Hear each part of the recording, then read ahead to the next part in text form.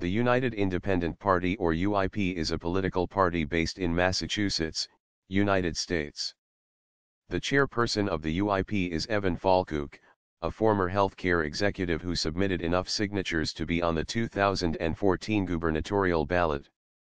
When the party and Falkuk announced their intention to run in 2014, it billed itself as pragmatically progressive and fiscally sensible.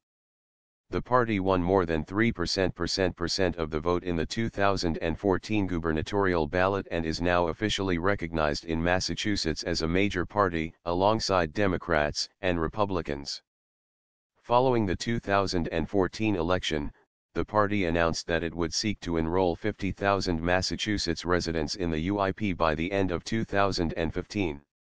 The UIP was spearheading an effort to have a referendum on the Boston bid for the 2024 Summer Olympics before the bid was withdrawn.